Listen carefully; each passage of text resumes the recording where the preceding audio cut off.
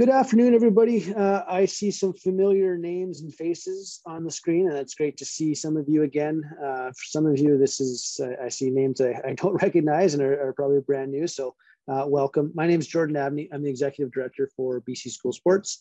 And the idea today is that we know after 17 months of really no school sport that we've had the volume of inquiries just about things have been very high, and everybody's trying to feel their way back through these first couple of weeks. So we thought it'd be good for both new and experienced ADs to take a couple minutes to kind of refresh themselves, get a bit of an update on BC School Sports, just kind of jog the memory a bit on core policies, talk a little bit about the COVID-related tweaks that have been made to policies, and just have a chance for people to ask questions directly and just do a quick little, relearn, I guess, or learn about what's happening with BC School Sports, and hopefully kind of get everybody back kind of rolling smoothly again before the first deadlines and things kind of get really moving. So this is the third and final one of these. They're all the same, so you haven't missed anything, but hopefully it'll be a little bit more polished for you, and we'll kind of get you out of here in reasonable time. I know many of you are on a pro day today, so hopefully you're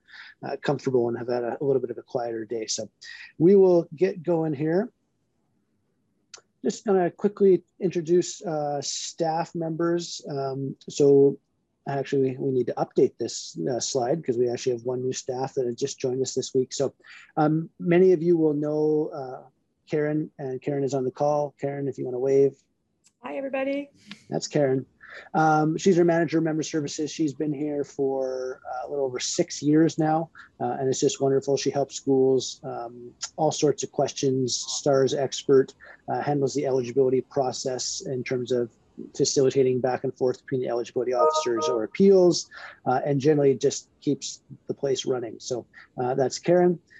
You'll see Darren and Julie there are in bold, and they are our two new hires this summer.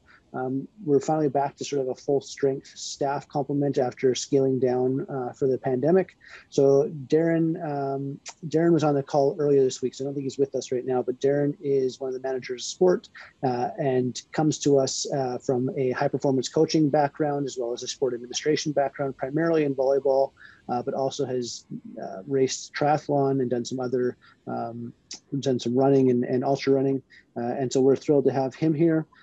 Julie, I think Julie is on the call. Julie Stevens. Not sure, Julie, if you have your camera and mic available, you can always just pop on and say hi quickly.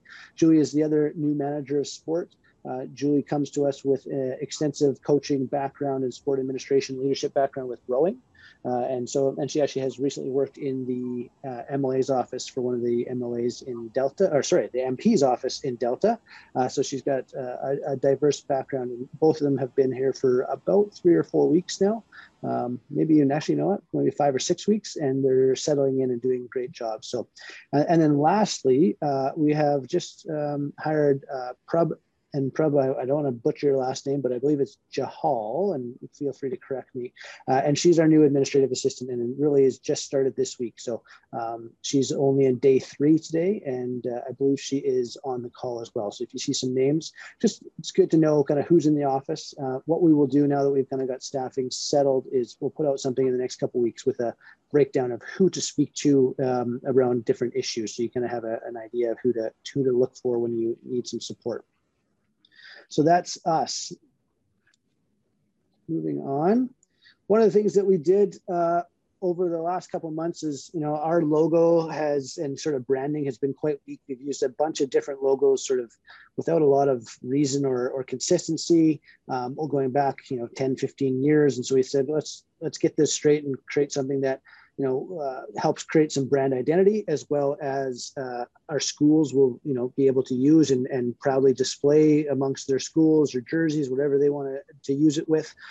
Don't forget that this is your organization as member schools. And so this is really the provincial representation of us as a collective. And so it's not a full rebrand, because obviously the metal and the flame has been long-standing use off and on. And so we wanted to kind of hone in on that and create a bit more of a cleaner and fresher look. And so hopefully, nothing significant, but just wanted to bring your attention to that and just make sure you're aware. And if you do want the assets to use in the capacity, just let us know and we can send those to you.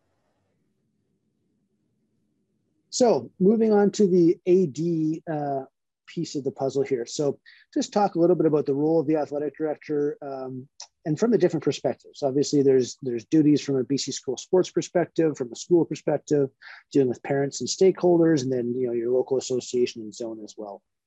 So starting with the BCSS piece, the athletic director really is the primary point of contact for that school and its athletic department with BCSS. And so in probably 90 to 95% of cases, if there's a question, we will reach out to you first. Occasionally we will, if it's really sports specific or something related to a roster, we may just say hey to the coach, or if it's something more school based, obviously the administrator may be brought into the conversation. But like I said, 90+% of the time, it is the athletic director that provides that point of contact between BC School Sports and the go-between with the school. Okay. Other key duties kind of fall in there is obviously the athlete and team registration. So working through the STARS system, and we'll have a quick kind of refresher on STARS here in a little bit.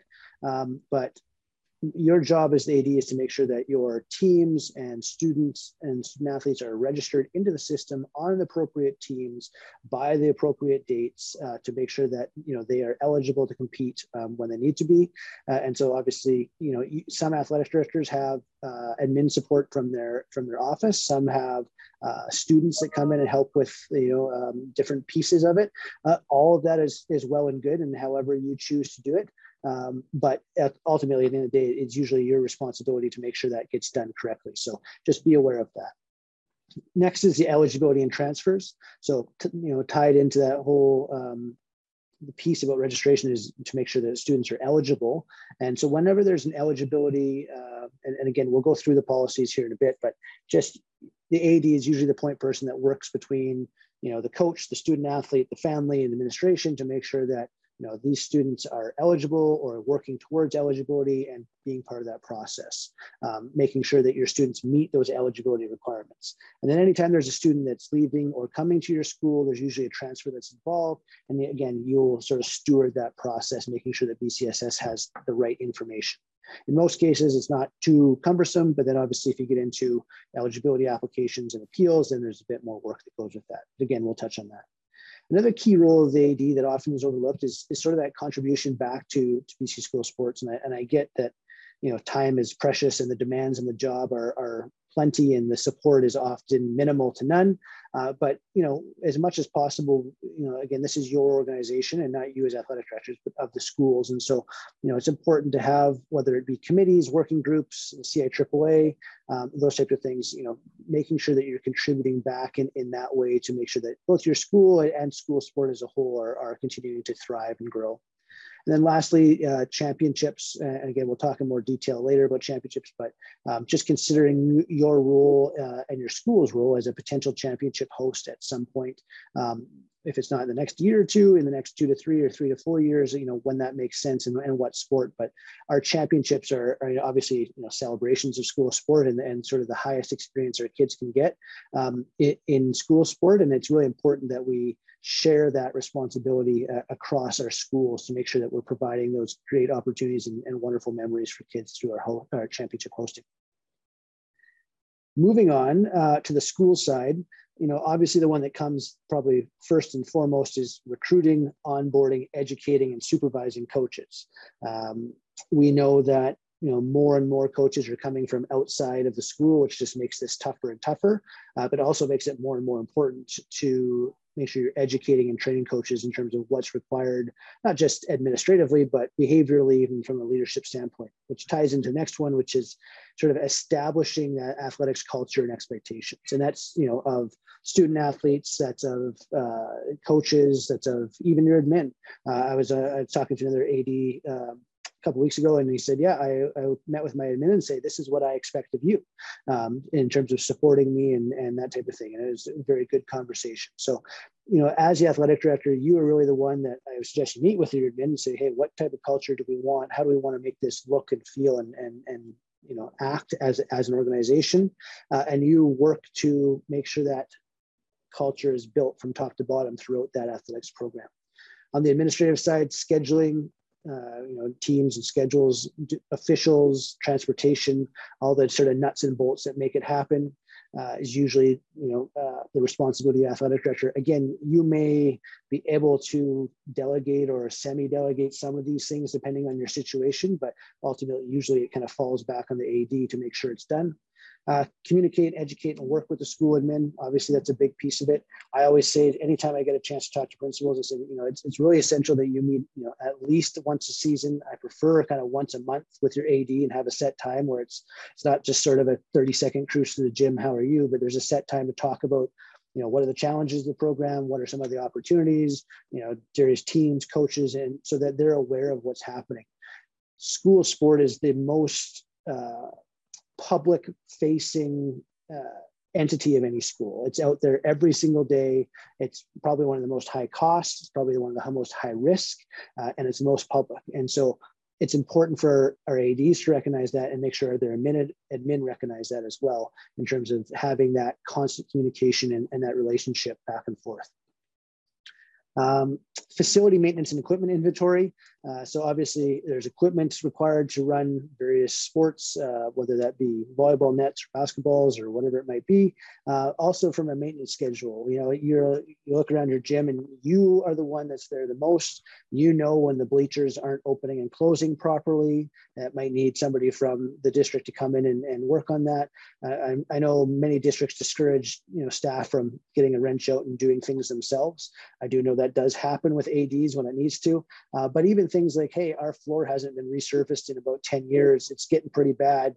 I need to talk to my admin about getting it on the capital project list for the district so it sort of gets the attention because it needs to be done in the next couple of years or whatever, those types of things. So just being aware of that. So you are the eyes and ears of your building when it comes to making sure those things are happening properly. So it's just good to sort of keep your inventories current, keep an eye on various capital pieces that might need to have some attention and keep that facility running the way it should safely. And then last one, sponsorship and support for the athletic program. Different schools have different approaches to this. Some it's very school-based, some it's very team-based, some it's very athletic program-based. Whatever works for you in your school, but often the AD will play a role in trying to generate some additional income for the athletic program through other, whether it be small businesses or other local partners they may have in proximity. So that's on the school side. So between BCSS and school, there's hardly anything to do, as you can tell. It's hard to believe that you guys don't have enough time to get all this done with no support. Clearly, I'm being facetious when I say that. From the local association zone perspective, again, it's being aware of what's happening in your zone, contributing to, hey, I'm going to schedule, girls volleyball this year, or a zone representatives. We need somebody to help coordinate the zone track meet, and I'm a track guy, I can help with that. Just being, again, aware there's so many different levels of school sport and the pieces that are required to make it happen. So just make sure that you're sort of aware of where you could have a role in those things.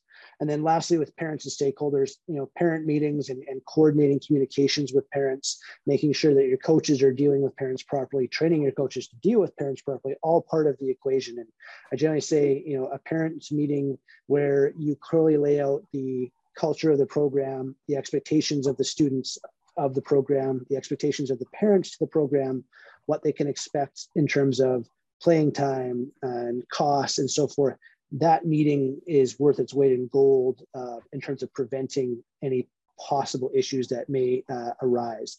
And again, that's a meeting where it would be great to have some admin at, where, I know some schools do it by sport, some do it so they might have all their volleyball teams together, or they might do it by season of play. But having that coordination with the parents and having and now virtually it's much easier to do, but having that connection where you set the expectations very clearly is very beneficial for ADs and is a key part of that role. And then also dealing with parents when they may have a problem or a concern regarding a coach or a situation that has arisen. So anyways, that is a very high level sort of synopsis. None of those things are small or easy. I don't mean to sort of just rattle them off like that's not something, it's a massive job for anybody. And so I appreciate the work that all of you do, but hopefully that just sort of prompts you to think about things a little bit in terms of, am I kind of taking this role on in the way that needs to be for the best for the school and for those student athletes. So moving forward, CIAAA, I am going to introduce Shannon here. So Shannon, many of you have been around a couple of years will remember Shannon when she was Shannon Key in our office. She is married now, so it's Shannon Clausen, and she is now the executive director. I didn't spell executive correctly, but she's the executive director for the CIAAA, and she's just going to go through for 5 minutes, just basically as a member, as an AD at a BCSS member school, you are automatically a member of the CIAAA. So it's a real great resource for ADs, and we think it's really critical in providing that support for them. So she's just going to quickly kind of walk you through what they do and how to leverage the things that you now have access to. So Shannon, I'll turn it over to you here. Thank you. Okay, just going to share my screen here and we'll get going.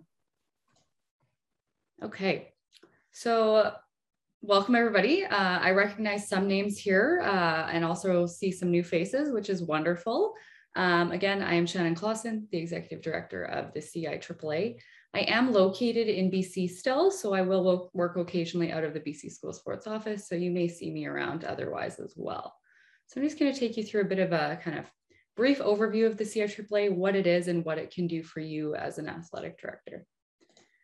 So what is the CIAAA? Many of you, if you've been around for a while or a brand new athletic director, you may see this acronym or a logo and have no idea what it is. So we are the Canadian Interscholastic Athletic Administrators Association. So what we are is a nonprofit organization that provides professional development, support, resources, courses, workshops, and advocacy for athletic directors across Canada. So we have currently, BC, Alberta, and Saskatchewan are all members of ours. So all of the athletic directors within those high school sport associations receive a membership to the CIAAA. Our goal is really to support schools and athletic directors to build positive environments for athletes and students that don't participate in sports.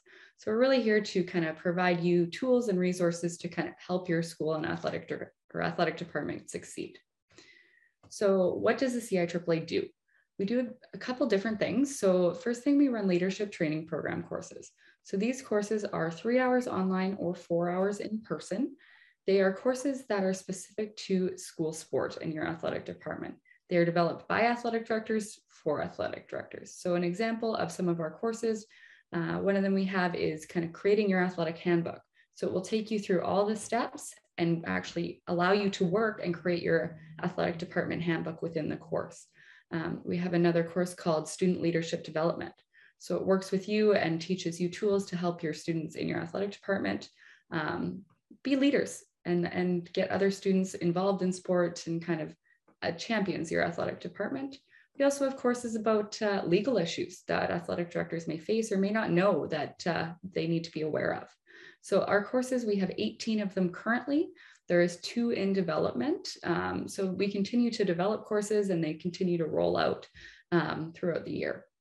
We also have workshops. So our workshops are a lot shorter. They're 60 minutes and they're more of a condensed, focused session. So it could be building your strategic plan or ways to recognize and celebrate your athletics department.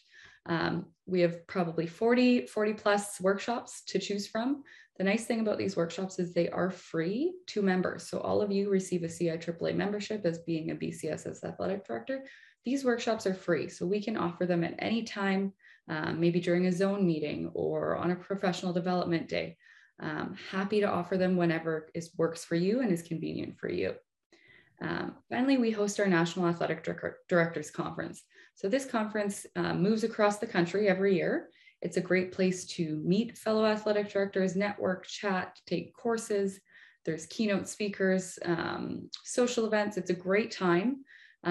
Definitely something to mark on your calendar as an athletic director to attend each year. So the CIAAA also has a resource bank and discussion forum. So this resource bank is available to athletic directors 24/7 whenever you need it. It houses things such as what Jordan was talking about earlier. We have a new a parent meeting template. So we have kind of templates or we have form suggestions or ideas. There's coaching specific resources that you can pass along to your coaches, budget templates. Really anything is you as an athletic director needs can be found in that resource bank. We're really looking to help save you time and provide you with the information and content you need. We also have a discussion forum. So this discussion was brand new, launched in April last year. So it's really a space for athletic directors to ask questions, chat, network, share documents, find tournaments. Really, it's a place for athletic directors to chat and network with their fellow counterparts across the country. So if you're struggling to find an answer, it's a great place to post that question. We do have a committee that monitors the discussion forum as well to ensure that those questions are being answered, but it's a great place to start if you're struggling in an area. Finally, we have a certification program, which is a 3-level certification program that basically helps you as an athletic director complete some professional development, learn and further yourself. Finally, we have all of our leadership training courses are prerequisites to a master's degree. So if you're interested in athletic administration, furthering your education, if you complete our leadership training program courses, they do lead to a master's degree in athletic administration through Grace College, which is recognized in BC for salary purposes. So moving forward, so as I mentioned, all of you will receive a free CIAAA membership as you are a BCSS athletic director. So this membership allows you to get discounts and promo codes on our courses and conferences. As a BC athletic director, your first course is free. So reach out to me. I can pass along coupon codes and discounts. It will allow you to host free workshops, get access to that resource bank and discussion forum. You'll be able to receive preferred discounts from the CIAAA partners we have, such as Sport for Fun, which is an equipment company. You'll also be able to receive up-to-date information, course scheduling, our monthly newsletter, and everything in between. Finally, the only caveat with that membership is we have to ask you to activate it. So the next step basically is going to be activating that membership. So how you'll activate it is you'll simply go to our website, ciaAAA.ca, select that login sign up button, select memberships. You're going to click the button that says renew or buy for myself, depending if you've been a member before. Enter your information, and then to receive that free membership, you're going to enter the coupon code that's listed there and in the circle, hashtag BCSS2122, and check out, and then you will be well on your way. I will share these instructions as well as a video in the chat following the presentation, just to help you on your way. So moving forward, as I mentioned, the national conference. So in 2020, the national conference was set to be in Vancouver, but of course, COVID hit. It was canceled for that year. Last year, we hosted a virtual conference due to the pandemic as well. This year, we're still in the midst of deciding if it's going to be virtual or in person. If we are in person, it will be in Vancouver at the Coast Cole Harbor. This information, once we have a decision, will come out shortly. But either way, save the date, April 21st to 23rd, 2022, for an online or in-person conference. We have some great speakers lined up, always looking to add content and help athletic directors learn and grow. It's a great opportunity that you will want to take advantage of. Moving in just a little bit more about that resource bank and discussion forum. So new this year, the resource bank over the summer went through a bit of a facelift. There's a new section added that is a new section called New Athletic Directors. So if you are new to your role or within the first couple of years, this section is going to be really useful for you. It's got a lot of kind of starting out templates, including budgets or parent meetings, as well as some examples of forms that you may need your students to fill out. So if you're looking for something, take a look there. It's going to help you kind of get started and on your way as an athletic director. The AD discussion forum. So it's a great place to network outside of the conference, connect with colleagues across the country. Once you're in that discussion forum, it's a great opportunity to share contact information, build connections. We're working on some ideas of maybe getting groups of athletic directors of similar sized schools, maybe female athletic directors, urban athletic directors, together to chat once every few months as well and be able to share and network as well. So great opportunity to take advantage of that discussion forum as well. So moving in, just a brief kind of overview of our certification program. So we have a 3-level certification program. Within this program, basically, you will take leadership training program courses. You will receive professional development points for hosting tournaments and giving back to school sport. So take a look on our website for an in-depth kind of look of what the certification program is. We've had more and more athletic directors take part each year, which is also going to help kind of help us advocate on your behalf to school districts and principals and administration. So great thing to take advantage of. Check it out. If you have any questions, as always, reach out. I'm happy to kind of work with you and help you through that program. And into our master's degree. So again, master's degree in athletic administration through Grace College. So it's a fully online master's program. So how it works is every 2 LTP or leadership training program courses you take through the CIAAA lead as prerequisites into a Grace College course. Now the Grace College courses are all project-based. So for example, if you are an athletic director who needs to build a strategic plan for your athletic department, you would be able to build that strategic plan as your project and submit it to Grace College. So really, in a sense, you're kind of helping do the work for your job in athletic department, as well as receiving credit for it for the master's program. We've seen some great projects come out of it. We've seen risk assessment plans. We've seen tournament guides. Really, anything that you need in your program, you can build into this master's degree. So it's a great opportunity for you to kind of build and learn, as well as give back to your program. As I mentioned before, it is recognized in BC for salary purposes, so that's always a bonus as well.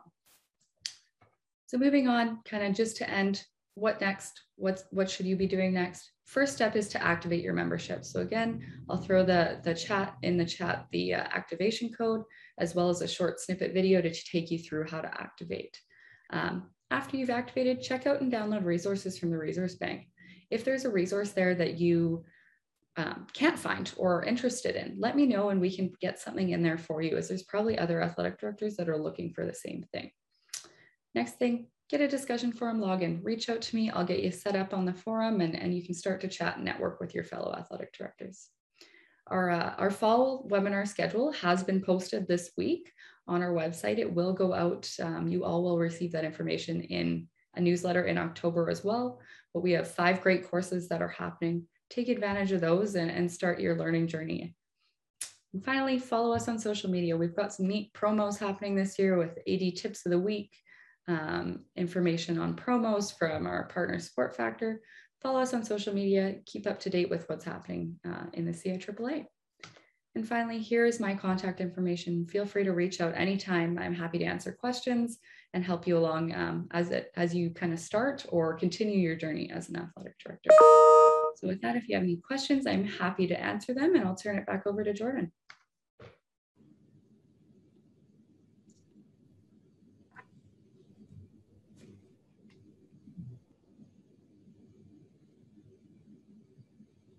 Sorry, it took me a second to find the unmute button. I was behind a couple screens. There we go. Okay. Let's get this back up and running here. It's always awkward when you gotta go back and forth. Presenters. Okay. So what I am gonna do is, I'm gonna share this. I'm gonna talk a little bit now about the BCSS website. So I think now you can see that. So for anyone, hopefully you're all aware, but bcschoolsports.ca is our website. We're going to talk a little bit about the handbook and calendar, and then Karen's going to speak a little bit about some of the other resources and forums sanctioning that type of thing that you will need to know where that resides on our website. So you can go through this on your own screen, or you can just kind of follow along here. Handbook. So this is the BC School Sports homepage. Little trick for you, the logo up here. No matter where you are on the website, you can just click the logo to bring you back to the homepage. So that's just a good little trick. If you go to the resources, this is sort of the main navigation bar. Most of you will know. If you go to the resources tab, here's a bunch of different resources. The most common one is the handbook and calendar. That's where you will do most of your looking. The handbook right here at the top. Okay, so this handbook opens up a digital version of the BCSS handbook that you all received. Couple reminders on this. If there's there's ever any changes throughout the year to the handbook, they will always be made in the online version. So the online version, as it states in policy, is always the official version. Of course, if we make changes, we will also send it out. We won't ask you to sort of comb through it looking for the small change. We'll let you know. But if you're ever sort of in that situation, the handbook is online. It is easily found, and it is the official version. And we will update it from time to time throughout the year when required. I'm not sure why it loaded like that, because that's supposed to not look like that. Anyways, the table of contents, hopefully it looks better for you. I don't know why I did this time. But the table of contents here, thing about the table of contents is if you're navigating this, say on your phone, and you don't want to scroll through 94 pages, this is clickable. So if you just kind of click that, it'll take you right to that section. Okay, so this loaded a little bit funny in this time, but it is there, I promise you. Let's try this again.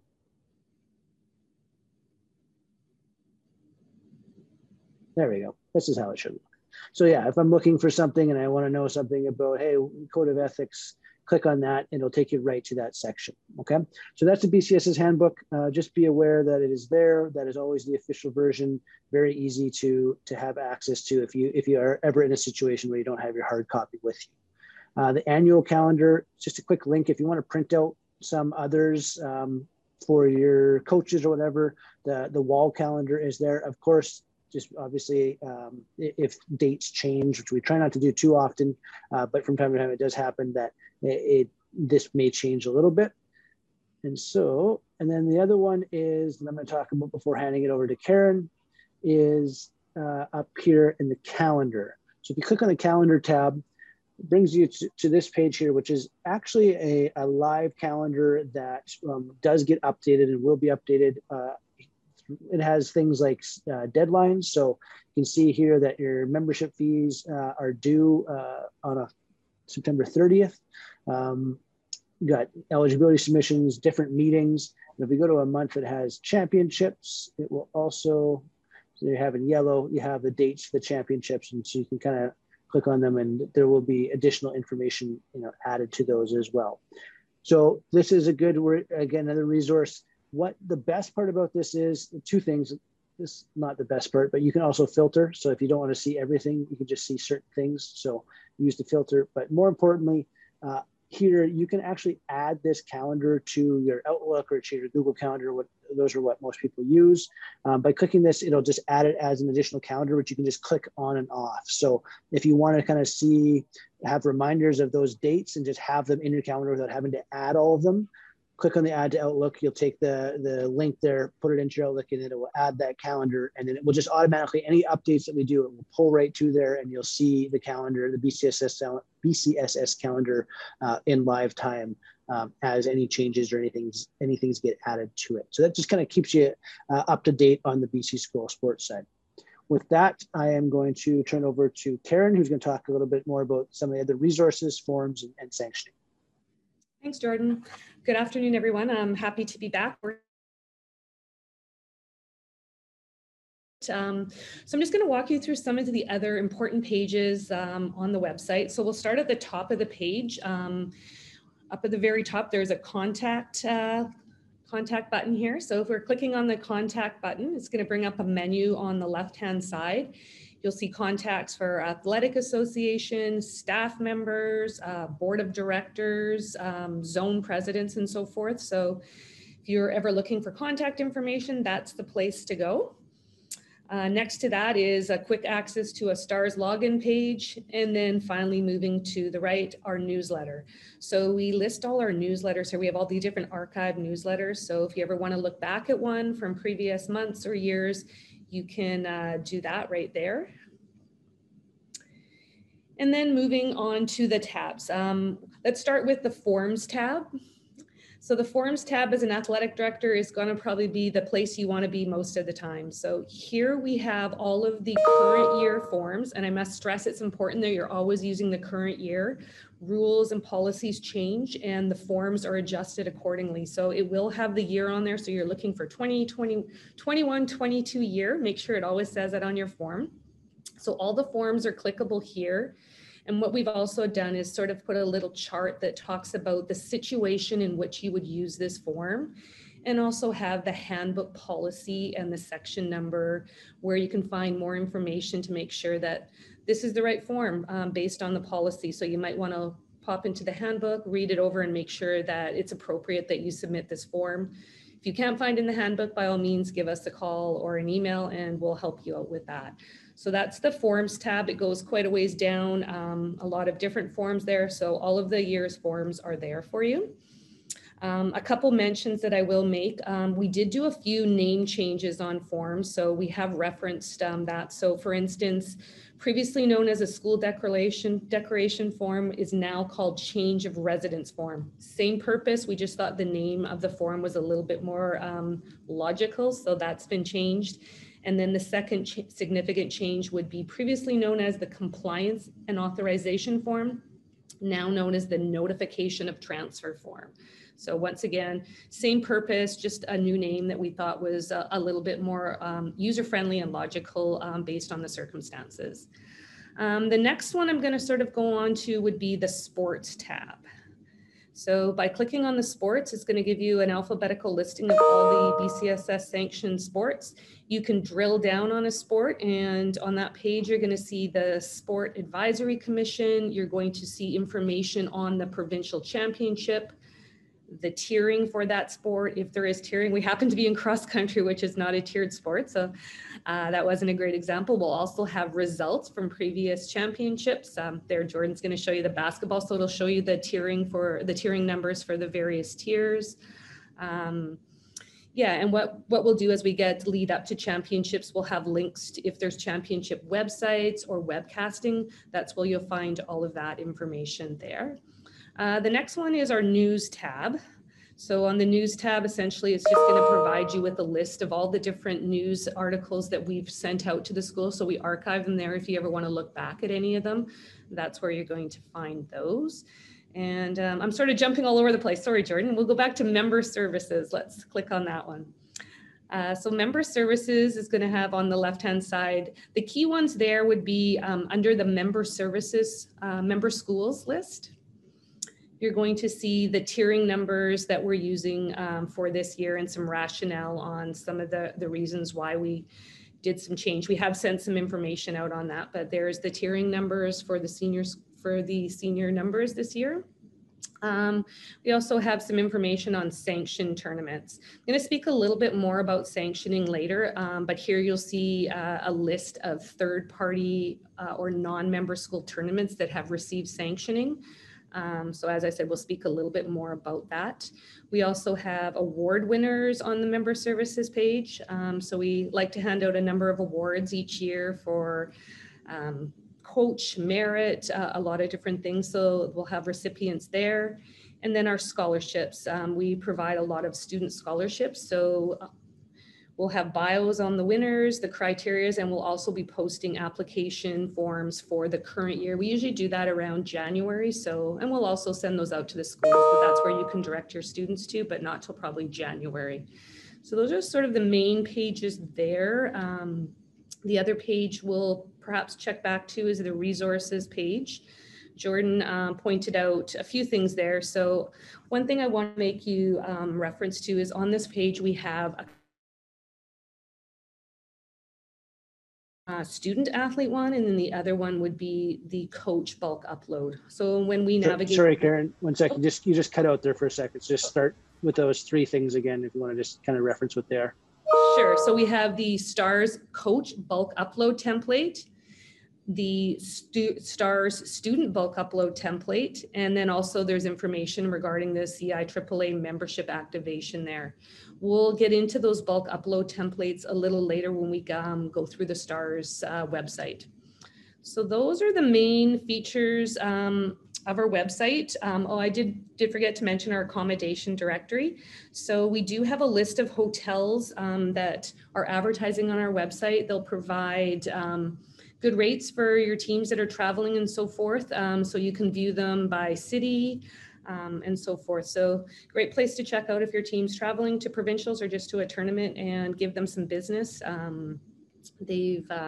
So those are the main thing. We're back on the website. And the final thing I guess I'll point to is the sliders that you see go across the front page here. So we try to put very important information there, links to, we have our return to sport guideline. We advertised our athletic director website. We'll have our deadlines flash up there as well. So we have a few of those rotating through. So just to catch your eye. So those are sort of the main features of our website. Hopefully you'll find some important information there and use that as a resource to help you in your role.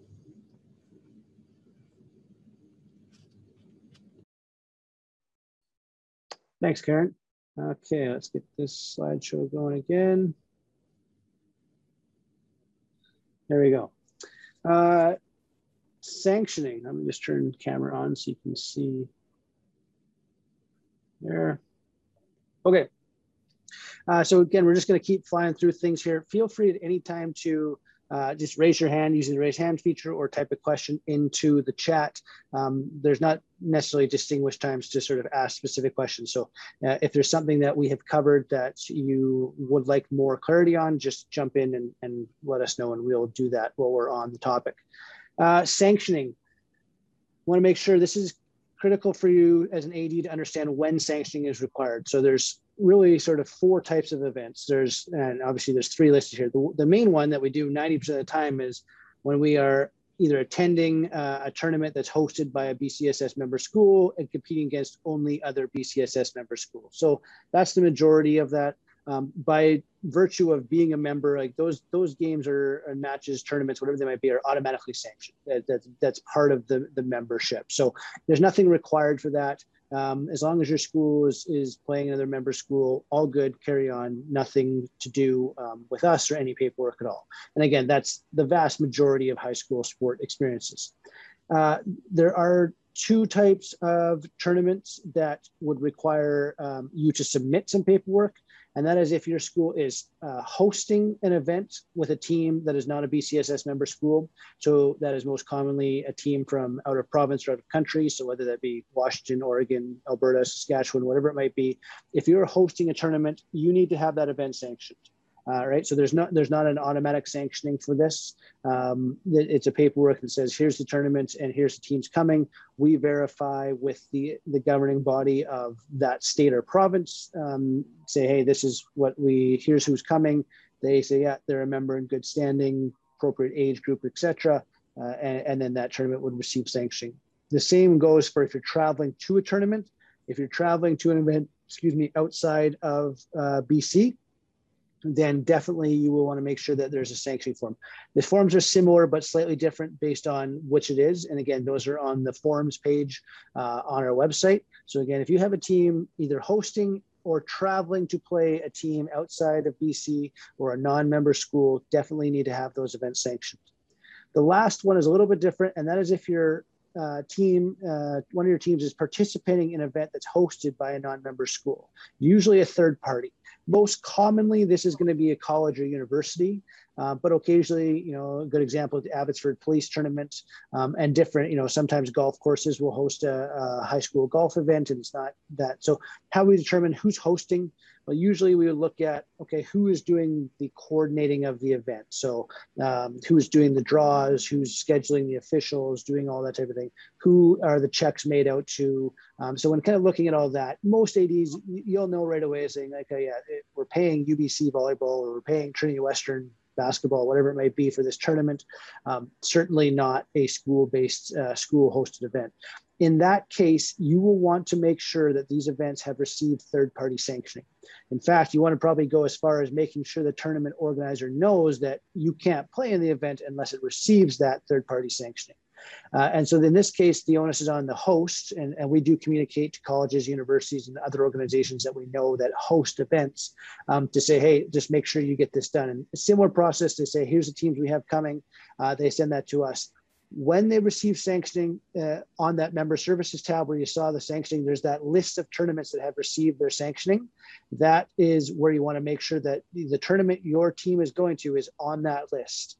If a team participates in a non-sanctioned event, there will be some sort of penalty, and that can range from anything to a small kind of warning letter, all the way up to, for example, we've had teams in the past that have played club teams, which is a big no-no, and they can go as far as losing their eligibility for zones and provincials. So basically they kind of give up their high school team status by doing that.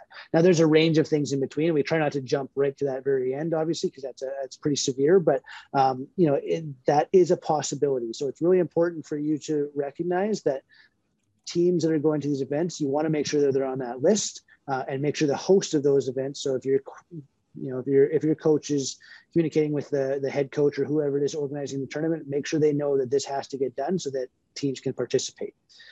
Further that, if you ever go to a tournament where you think it should be sanctioned and there's a non-high school team playing, so even if it's hosted with another member school, definitely you want to question that and probably not play those games. You want to be playing against other member schools. Otherwise, you get into some of those things. And that's one of the things about membership is you play other member schools or receive sanctioning to play teams from outside of that. So just a heads up on that. Okay. I'm going to hand it back to Karen here because she is the STARS expert, and she's going to give you a quick sort of just refresher / tutorial on some of the key things that you'll do in STARS, and we'll keep on rolling. So Karen, I'll turn to you. You can share your screen. Thank you.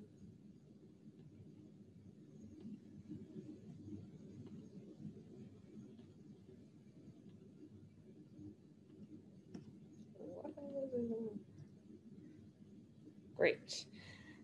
Good afternoon, everyone. So what I'm going to do is just walk you through some of the components of STARS. I'm sure those that are returning, it'll all come back to you very soon, but we're just going to go over a few things that'll probably help you in your role as athletic director. So those athletic directors that are returning this year, you'll probably realize that your access to STARS expired on June 30th. So what we do is we shut down all the STARS access to schools on June 30th. So over the summer, we can work to update our system with our developer, get information ready for the next school year. At the end of August, what we do is we go in and send out emails to all the administrators of record in STARS, asking them to opt in to decide to be a member or not for the coming school year. Once the administrator completes the opt-in, they have an option at that time to update their athletic director or any contact information in the school. Once they've completed that, it will then provide access, a welcome to the athletic director to now log into STARS, and you'll be able to start your uploading students and teams for the coming year. So hopefully you've already all successfully done that. And if not, please reach out to me later and we can get you started on that. So what you see here is the home page of your school. I'm just going to log it. So just like our website, the logo here will always get you back to the home page of your school. So I'm just going to walk you through to some of the different features here. We're going to start a little out of order. So the first thing we're going to click on is the student tab. So the student tab is where you're going to add students to your data bank or review the students that are currently in there. So if you click on students, it's going to provide you with an alphabetical listing by last name of the students that are currently already listed at your school and available for you to add to teams. The students will see a status here. If it says yes, the student is available. If it says pending, that means it's still under review with BC School Sports. Until that student status has changed to yes, you will not be able to add them to a roster. If you notice while they're pending, there is an edit button that's still open. If you notice that you've made a mistake in perhaps the student's spelling of their name or their birth date, you can still edit the student at that point. Once they've been approved, you will not have the option of editing them. Any changes, we ask that if you've noticed a small spelling mistake or a birth date change, that you don't enter the student again. Simply just email us and we'll make that change for you. You're just creating a duplicate student when you do that.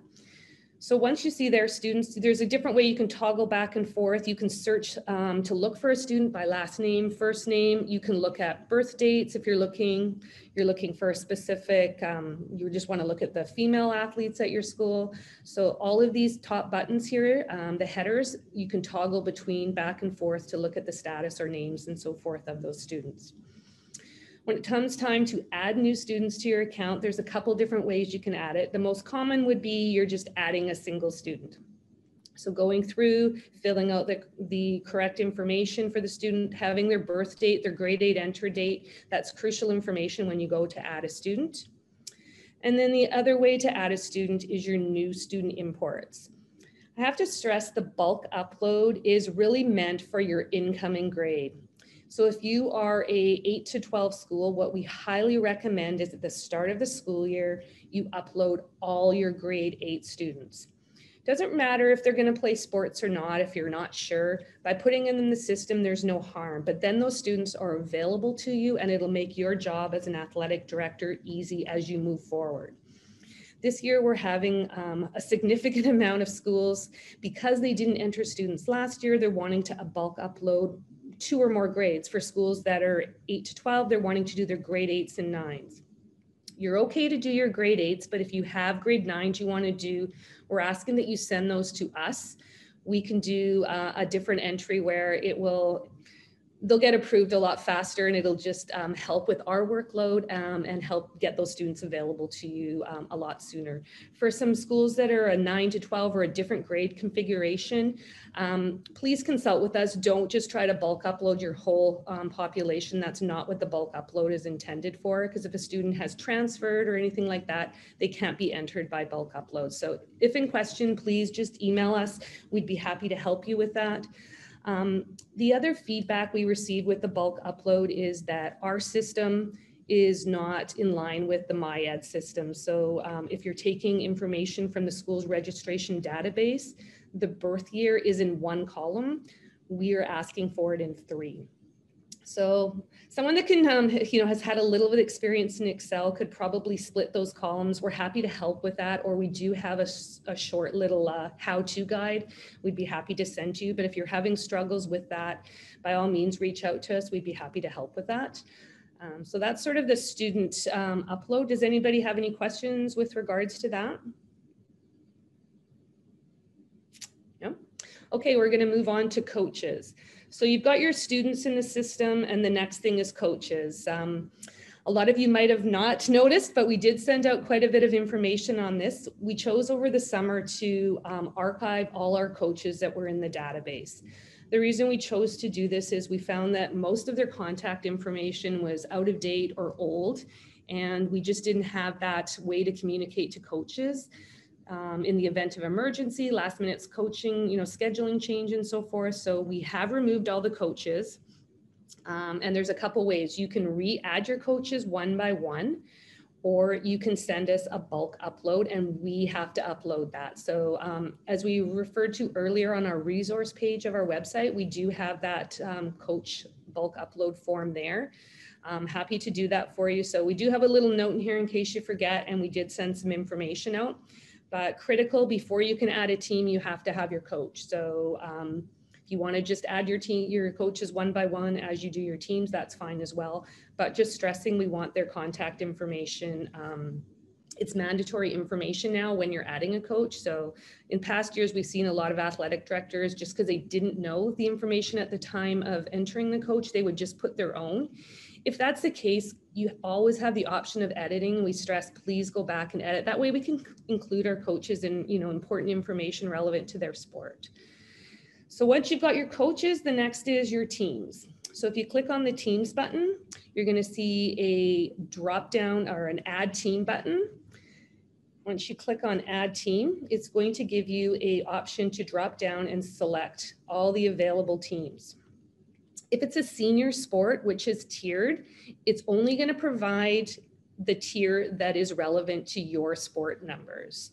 If you've been approved for a different tier, you'll need to contact our office to make the arrangement to put the appropriate tier in. So you can select your coach, your teams from there. You have to add a coach and you go through and save your team.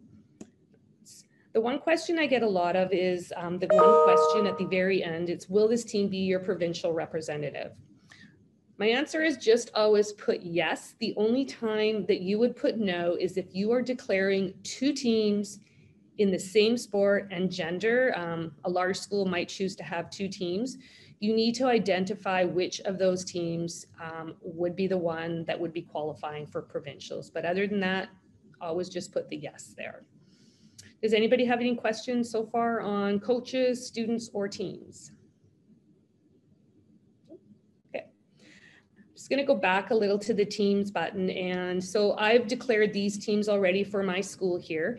If you're ever wanting to look back at previous years, you can drill down. It has numbers of years back and look at some of the teams that you had in those years. If you want to be more specific, I don't have any previous teams because this is a sample. You can drill it down into a specific sport, a specific gender, a specific tier. So you can go back and look at some sport history if you want to. The other thing, once you've got your teams in here, we're going to go look at a roster.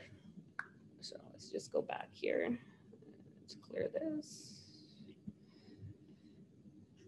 So looking at my basketball roster, if I click on view, it'll show me my basketball roster. We always recommend that coaches or athletic directors provide coaches with rosters. So through here, you can hit a generate PDF and it will populate a roster for you, and you can just hand it to your coach to take to games. Kind of a nice feature there. Also, if you're adding your school logo, I'll show you how to do that. It'll also populate that on the roster as well. So we've done. We got a quick question from Scott, and I don't know exactly what it's referencing, but he says, even for junior teams. I'm not sure. Scott, do you want to unmute yourself and just clarify exactly what you're asking there? Sure. It's with regards to when you said, is this my provincial representative, yes or no? I mean, would a junior team automatically not be a provincial representative? So the question is a little, the way the system was set up, we, BC School Sports doesn't run sanctioned provincial we don't run provincial championships for juniors. It's just a default question. So it has to be yes or no. I'm just saying to do yes, because it really doesn't impact us in any other way. It would just be at the senior level if you had two teams in the same sport, in the same level, sport and gender. So it's simpler just to put yes on all of them because it really doesn't have any impact on the team. Does that answer the question? Oh, that's perfect. Thank you so much. No worries. So the next thing I'm going to go look at is the student transfers. So if you Sorry, can I ask a question? Absolutely. I did end up putting no. Should I go back and change it to yes for my junior teams? No, it doesn't matter. It has to be answered. And I just said, you know, yes, it's not going to change. It's not going to change anything. To be honest, I feel like it should be a question and we're not able to remove it from there. It was set up a long time ago. So either way, it's fine. Okay, thank you. Yeah, no worries. So we're going to go back, and if you clicked on student transfers, I don't have any transfers, but if you had had students that had been transferred to your school, you would just see a list of them there. So if you had submitted some transfer paperwork, maybe missed an email, if you clicked on student transfers, you would see the students that we, BC School Sports, had transferred to your school. The next item over is our tools button. So by clicking on that, it's going to pop up a few different tools that you can use through the STARS website. The main one I would suggest that people are going to use the most would be the moving up form. So the moving up form is used if you have students that are playing on a younger age roster and you want to move them up to the more senior team. So the way our rule works, if you have a student playing on a younger age roster in the same sport, through league play, they can play unlimited on the senior team or the more senior team without being moved up to that roster. When we reach playoffs, if you want them to play in playoffs on the more senior team, you have to officially move them up to that team. You can do this. This is the only form we have that's done online. So to do that, you're going to click on the move up forms. And then it's going to ask you what team. From the drop-down menu, you're going to select the team you want to move them up to. So I'm going to select my senior boys basketball team. Once I've done that, it's going to populate a list of students that are registered on the junior team or the younger age team in the same sport that are available to move up. From here, you can select one, or by holding your control key down, you can select more than one student that you want to move up. I've selected Jack. It's going to ask you what day you want to do it on. So it automatically will default to the day that the form is being processed. You can click on that and it gives you a calendar. So if you want to just do this in advance, you're an organized person, you're like, okay, I know that the juniors finished their playoffs on October 14th. I want him to move up on the 15th. We're going to select the 15th, and then you're going to hit submit. what it's going to do is then go through a confirmation page, because once you make this change, we can't undo it. So make sure you check the data. Yes, I want to do this. If you're sure you want to do it, you hit submit. It's going to then send an email to our office. We're going to review the request and move the student up on the requested date and send you an email once it's done. So that's sort of the move up. Does anybody have any questions with regards to that? Just want to provide some clarity there on that policy, just so everyone's clear. So when it comes to moving up, as a reminder, and I know Karen touched on it, but your juniors can play up to the senior team throughout the regular season, exhibition play and invitational play without requiring this. They can kind of go back and forth. There's no limit on the amount of games they can play. Just one thing there is a limit on is the maximum number of playing days. So if you look at that in the maximum number of playing days does apply to individuals as well as teams. So if a student's playing 15 days and this team and another 30 here, they're likely over. But for all intents and purposes, they can move back and forth without paperwork. As soon as you want the younger player to play up in a postseason game, so that's, for some of you, that will be zones, and for some of you, that will be before zones in terms of when your local playoffs start. They must be on the senior roster. And once they are on that roster, they cannot go back down and play. So even if they don't get into the game, so say it's volleyball and there's a junior kid and you want to play them at your league final or the Surrey final, he or she has to be moved up to that roster. Even if they don't get in the game, once they're on that roster, they cannot move back down and they're no longer eligible for the lower team. So again, once there's postseason play, they must be on the roster. And once they're on that higher roster, they can't be moved back down. And what Karen just showed you is the method on how to do that.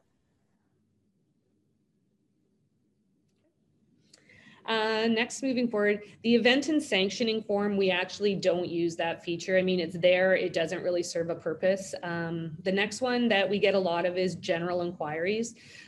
So essentially what you're doing is just sending an email to our office by creating this. There's some select topics and so forth. And you can put a bit of a description in here. I personally recommend just sending an email to info@BC School Sports. You can provide a lot more detail in the email directly to us. The general inquiry has a limitation and topics that you need to select and so forth. So you can do it if you're in there and it's just easier for you, but the info@BC School Sports, just an email to us, is going to serve, if not the same purpose, or probably a better avenue for you to communicate with us. The last in here is the CSB exports. So a lot of times at the end of the school year, schools will provide athletic awards to students that have participated in sports or a number of different sports, and they want to get some statistics. Here you can generate some reports.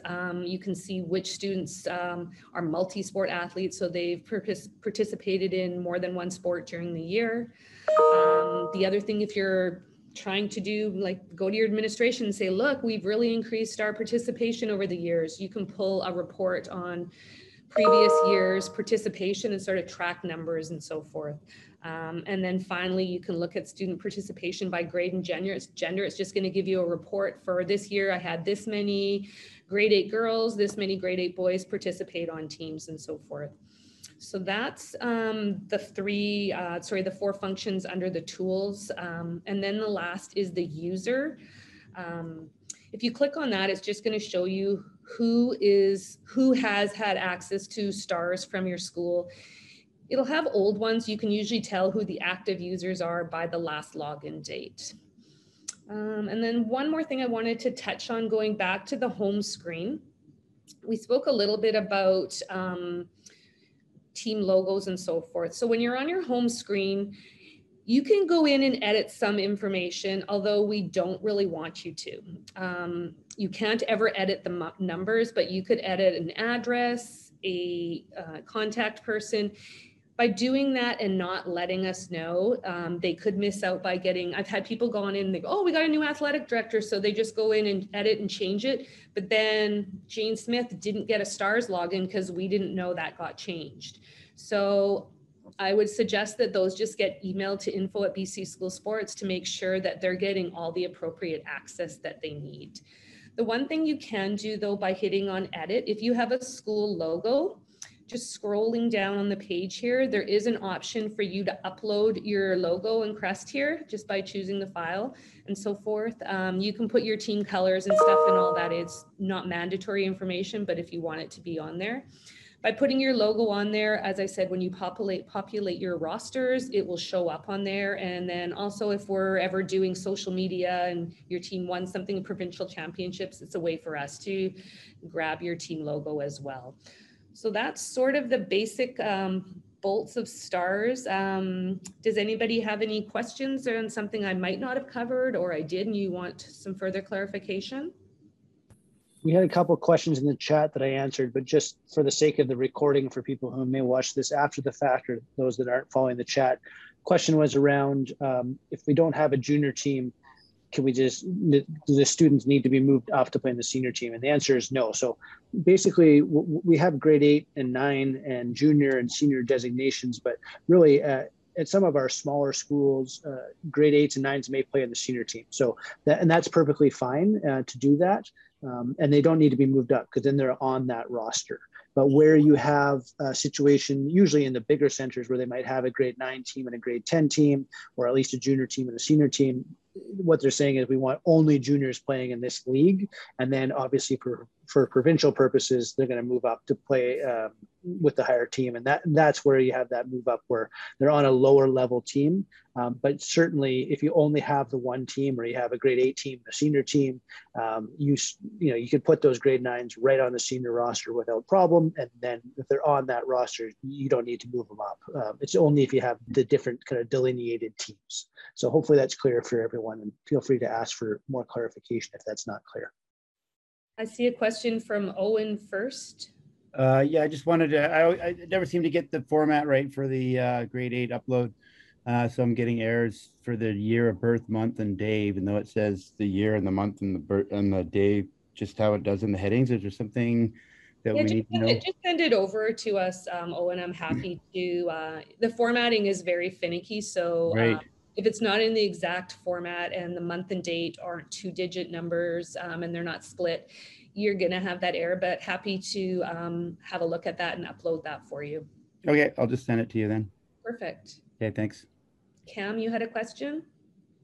Yeah, thank you. Tried to sign up for the newsletter, entered my credentials, and then all I got was a blank form again. It didn't say error message or anything like that. So just wondering if there's an issue on the site, or am I doing it wrong? I don't know. There's only 2 fields to fill out, so. I'll definitely look at that, Cam. Are you an athletic director at a school? Yes, I am, and I have signed up on STARS already too. So. And you should automatically receive our newsletters. Oh, okay. Yeah, we automatically send them to the athletic director and administrator at each school that are members. So you should get them. Okay. Yeah. That takes care of it then, I'm sure. Thanks. Well, I will look into the newsletter. Thank you very much for letting us know. Okay. Before we move on, does anybody else have any other questions? I do. We have several international students, and sorry, I'm a new athletic director. The coach has printed me a form that says International Boarding Student Athlete Form. I'm just wondering, is there a spot that I enter them specifically? So good question. So they do need to be, we need the form sent to us, and they need to be added in STARS. Unfortunately, they do need to be added as single students. When you're adding a single student at the very bottom of the page here, I'm just going to give you an example. The very bottom here, it's got a transfer type. If you hit the drop down, you're going to identify them as an international student. So that lets us know we need that form. And until we have that form, we are not going to approve that student. Do you have a lot of international students, Wendy? I think we have about 5. Well, we have quite a few actually. So I have probably 3 on my team. There's 5 on the field hockey team. I am anticipating, yeah, definitely over 10. Okay, if you have a lot, you could reach out to me and we could try to do something on where you sent them to me on a bulk form and I can manipulate it with that. So if it becomes too much for you to do them singular, reach out to me and we can arrange something different there. Okay. Okay, thank you. Anything else? There's a question in the chat from Lily asking, where can we see if the school has paid the BCSS fees? Yeah, unfortunately, we used to have that in STARS. We took that feature out. So if you want to pop an email, I'm more than happy to check that for you, Lily. Jill, you had a question? Yes, thank you. I was just wondering, so if we have students coming in grade 9, do we automatically have to do a transfer form, or like, yeah. Sorry, Jill, what is the grade configuration of your school? And I have grade 8 to 12. Well, I have a JK to 12, but we upload in grade 8. But if we have a student coming in grade 9, do I have to automatically do a transfer form? Yeah, so you should be doing the grade 8-9 transfer form, and we will see if they were in another school, and if they were, we'll transfer their athletic program profile to your school, and if not, we'll upload them for you. Oh, okay. And so that would go all the way through to grade 12 if they happen to come. So just the grade 8-9 transfer form you can use in that case. Okay. Students from grade 10 forward, you're using a notification of transfer form. Okay. Another question from Jennifer Oatway said, is there any need to put student coaches on the team registrations, or just keep the adult sponsoring as the contact deals and listed as the coach? So on that one, I think we would like to see anybody who's involved in coaching to have them on that. I know it's a little bit more work, but there's a couple reasons for that. The first one is just in case of emergency purposes, we know who is involved with the team. And the second one is often we are, reporting statistics for government for trying to get funding or other grant purposes. And they're looking to see, well, how many coaches and stuff are involved and participants. So it's good to have accurate numbers. And that was part of the reason why we chose to sort of start over with the coaches database, because the previous data was really flawed and it was just sort of being recycled every year. So yes, we would like you to put all your coaches in. In some sports, when it gets to zones and provincials, we'll say the coaches aren't even allowed on the bench or sideline unless they're in STARS appropriately. So please add all your coaches, not just your one coach. Jill, did you have another question? No, sorry, I just realized I didn't put my hand down. Not a problem. Great questions, everyone. Anything else? Okay, then I'm going to stop sharing here and let Jordan move on to the next part of the presentation.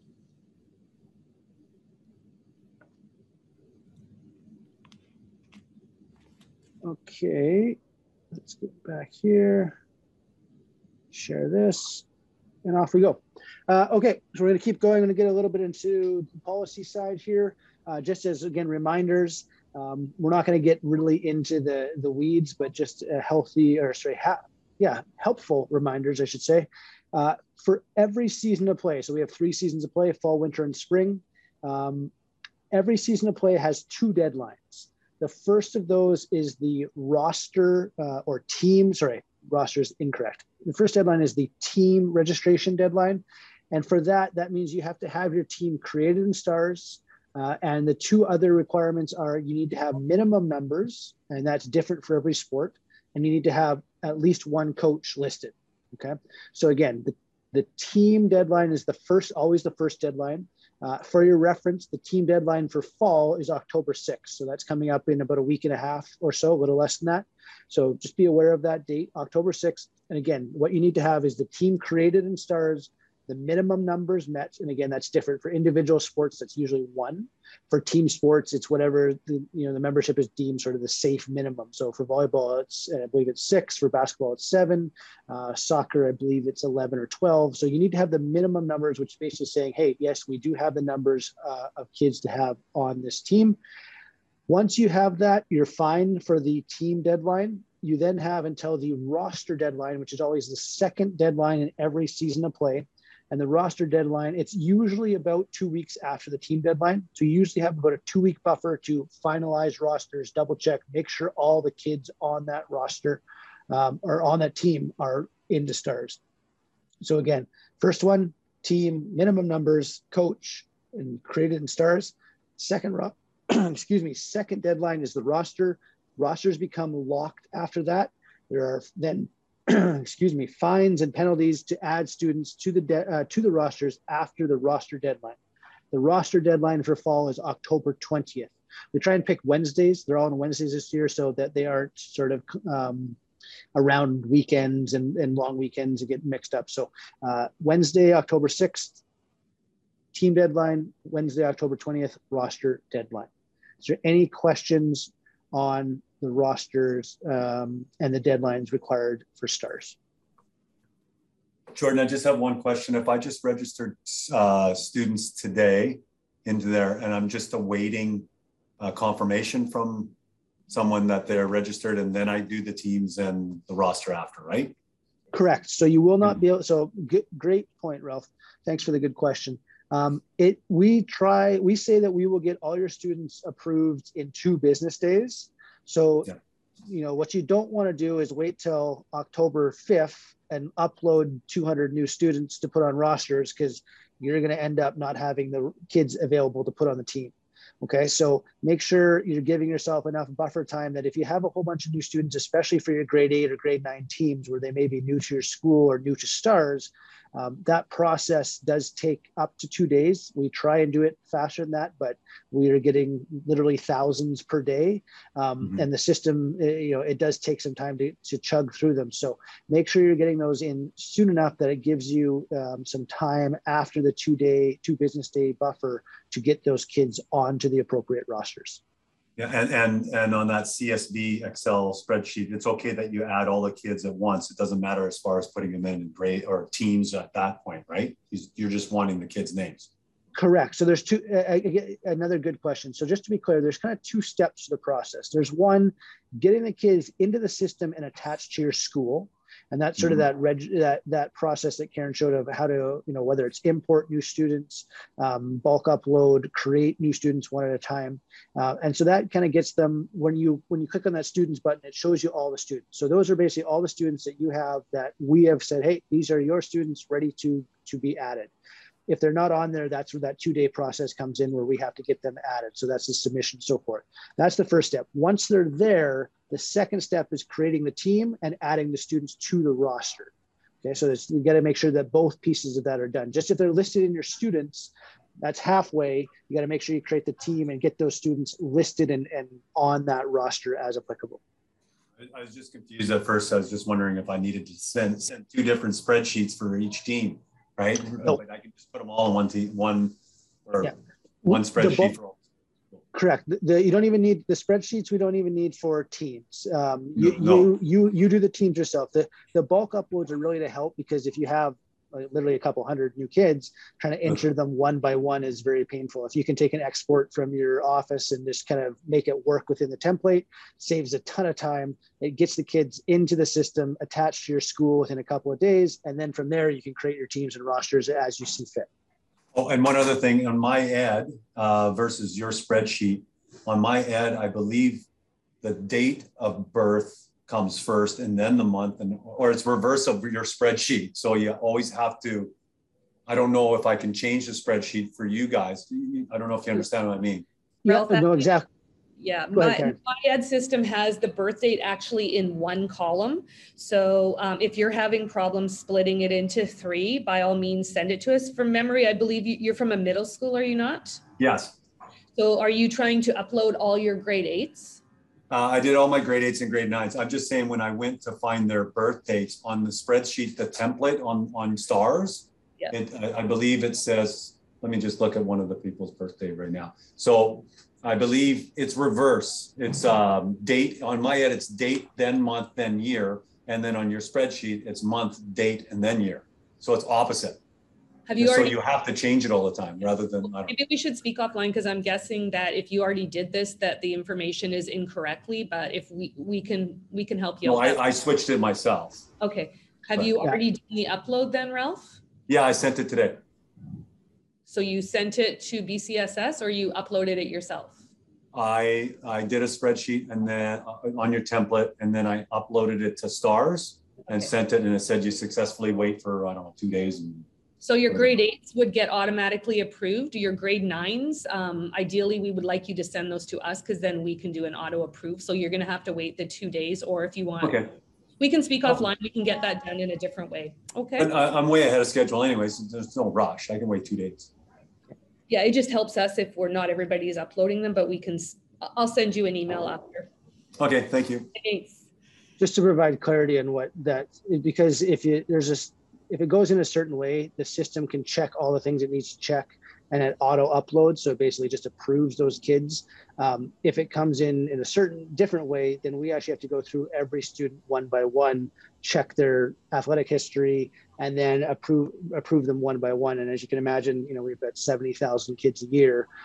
Roughly a fifth of that is new every year, and so that is a task that is very large to take on. So that's where we try and streamline it where we can to help just efficiencies and keep everything moving. So good questions, though, Ralph. Thanks for that, and I'm sure Karen will touch base with you. I see a hand up there. Who do we have here? I have my window closed. Go ahead. Can't see your name. Sorry. Go ahead. It's Wendy. Wendy, just to clarify, sorry, I think you've already answered, but new athletic director, I just want to clarify. Our school is grade 10 to 12, so I'm able to bulk upload the grade 10s, but if I want to bulk upload the grade 11s because of COVID, they're probably not in there. I need to email you, or how did that work again? Can you just repeat that part? Yeah, Wendy, actually, we don't want you bulk uploading your grade 10s. Can you maybe, yeah, if they're coming from feeding from a middle school, I'm not sure what school you're from, but those kids might have already fed into your system. So if you can touch base with me by email, and then I can give you best directions based on your school configuration, how we should deal with that. Thank you.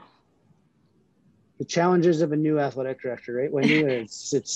We have, just for clarity, there's 21 different grade configurations across your membership. So trying to create sort of simple and easy rules is very difficult because it applies sort of differently to everybody. And then our STAR system is, a better part of a decade old. And so, it doesn't always line up perfectly with the new systems like MyEd and so forth. So yeah, there's a lot of moving pieces, and you're asking the right questions, and certainly Karen will help you kind of get through that as efficiently as possible.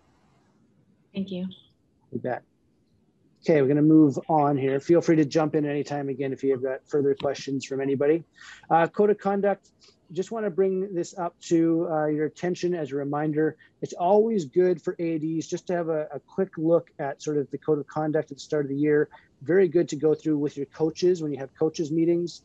Make sure they're aware of it. There's codes of conduct for student athletes, which should be reviewed with each student, not individually, obviously, but as teams kind of forms, review the code of conduct with your coaches, and then there's one for spectators. And so it's important that you're controlling that the environment of your gym and so forth, and ensuring that the behavior coincides with that. So just take a look at that.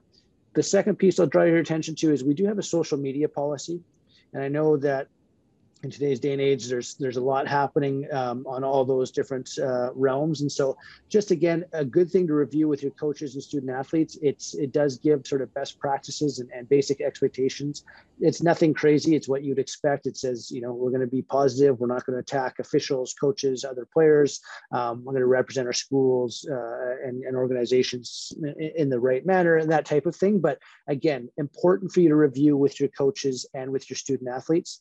Lastly, if there is an issue with code of conduct, and we do deal with a handful of these every year, we did tweak the process a couple of years ago. And just so you understand how it works, is there's a code of conduct complaint form that you can get from BC School Sports. Fill that out, send that to us. From there, it depends on whether if it was an exhibition, regular season, or invitational event, then we would give that to the local association to deal with. Some local associations are great and have a system set up and have experience with it, and they might have a committee and they will process it, deal with it, and let us know what the outcome was. Some associations don't really have that capacity, and so then they have the option to then ask us to take over sort of reviewing that incident. If the event happens at a zone or provincial championship, then we will just deal with that automatically anyways. choice. So that's just sort of the flow of how we deal with those. Again, we deal with a handful of them a year. They're not that common, but just want you to understand that should something happen that you're not impressed about, there's a way to kind of bring it forward. Or if should something happen with one of your student athletes or coaches, then this is the process that we will go through.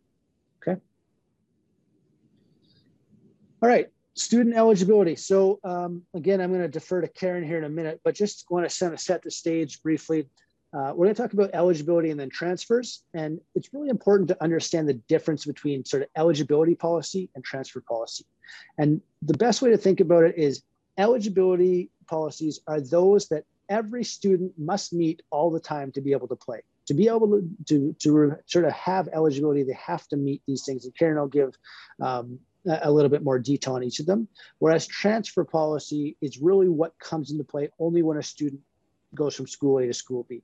Okay, and so we're going to go through these, both sort of the core rules and a little bit about the COVID rules, just so everybody's on the same page, and then we'll take some questions after that. So Karen is going to review just sort of the key 5 pieces to eligibility, which again applies to all students all the time. Thanks, Jordan. So we like to break it down into 5 key requirements. The first one is age. So a student must be under the age of 19 as of December 31st of the current school year to be age eligible. The next one is residency. So they have to meet one of the following. They either need to live in BC with a parent or parents, live in BC with a legal guardian, and that legal guardianship must be in place for 12 months prior to seeking eligibility. They must be a full-time student. So we deem a full-time student, a student that is, well, full-time student status is taking 8 courses or 32 credits. We allow a student that is taking a minimum of 62.5% of a full-time credit load to be eligible. So 62.5% equates to 5 classes. So they have to be enrolled 5 classes. If they're in a semester system school, they have to be taking a minimum of 2 per semester. So one of the semesters would be 3. So that's that. And then the next one is years of eligibility. So each student gets 5 years of eligibility from the day they enter grade 8. That eligibility calendar runs consecutively, regardless whether they choose to play or not in a given year or years. And then the final one is compete for the school of record. So a student is eligible at the school that they are registered at. In the case where a student is cross-enrolled, what we will look at is the percentage of course load. So if it's a 50-50 course load at the 2 schools, they're going to be eligible at the school that they were first registered at. And otherwise, if it's not an equal course load, we're going to be looking at the school that they have the greatest course load. And that's where they're going to be, that's going to be considered their school of record for athletics. So those are the 5 key components to student eligibility. Oh, I missed one in the full-time, in the residency. The other one would be if they were a full-time, if they were attending a school as an international or boarding student, which is recognized by their school district and or school, if it's an independent school office, and they have to be here for a minimum of 5 months. Those are the 5 key eligibility requirements. Does anybody have any questions with regards to those?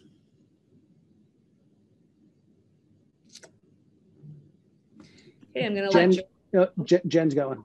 Okay. Thanks. I just, with respect to when kids are cross-enrolled and are maybe doing like a district sort of program temporarily, it's just their last home school, correct? So as long as they're cross-enrolled, but even if all of their courses are at the district program, it's their last home school? No, we'd have to look at the district program and so forth. So depending on where that's hosted, their athletic eligibility might transfer to that school. And if they don't have athletics at an alternate type of program? Then we do have provisions under the alternate or distributed learning to accommodate that. Okay, and is there a form, like they're probably still in BC Stars under my school because it's a, is there Yeah, the best thing was probably send the personal record card, and then I can direct you if we're going to be doing the distributor alternate school form to determine their eligibility. But Okay, awesome. don't just put it on the roster first. Yeah, maybe send a PR card, and then I can look at that for you. And don't add it to the roster currently until we talk about it. Okay. Correct. Okay, perfect. Thank you. Is that the same as if there's no team at their school and they come to the nearest school, which is ours, we would still do something similar to that? Send it to you first, or? We actually don't have provisions in our rules for students to play at another school because their school doesn't offer a program. I shouldn't say it, but the only provision we have would be a joint team application. So students can't just go to the next school to play a sport because their school doesn't offer a program. Okay, so we've done it in the past. I wasn't athletic director, so I'm wondering. It might have been done under a jointly sponsored team application where 2 or more schools come together and complete an application for their schools to have that team jointly. For that reason, usually some of the smaller, more rural schools that don't have the population to do that. So I'm not sure what your circumstances, but once again, probably a conversation that we can have to best determine how to handle that situation. You bet. Thank you.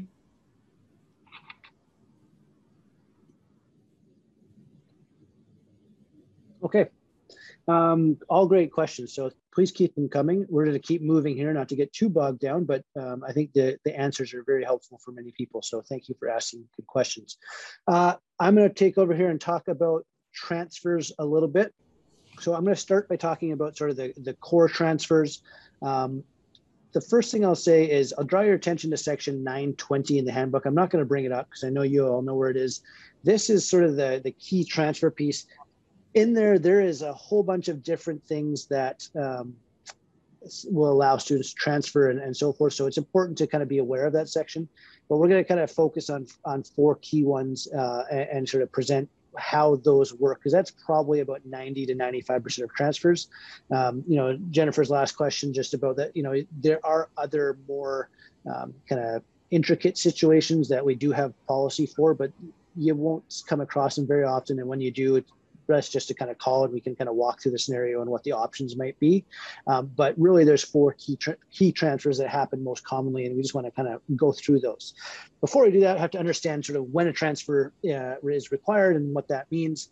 And so really a student becomes athletically tied to a school on the first day of grade 9. So we call that establishing their home school. There's, again, if they play up from a middle school to a senior school, there's some technical pieces, but again, pretty rare. For almost every student, it will be the first day of grade 9. They will become tied to that school athletically. Anytime a student transfers to your school, if they are in stars, which means they either played in grade 8 and are coming to your school, that requires transfer paperwork or transfer submission. Or anytime a kid comes after that, they also require, basically, probably if a kid's coming to your school, other than through a natural progression from middle school to secondary school, they likely need to have something submitted to BC School Sports. And so basically that grade 9, the first day of grade 9 is when the transfer rules kick in, okay? The key, I guess the starting point for transfers is, and this goes for kind of everybody, is whenever we talk to principals or counselors, athletic directors, if you ever have a question about, well, will this kid be eligible? Will they won't be eligible?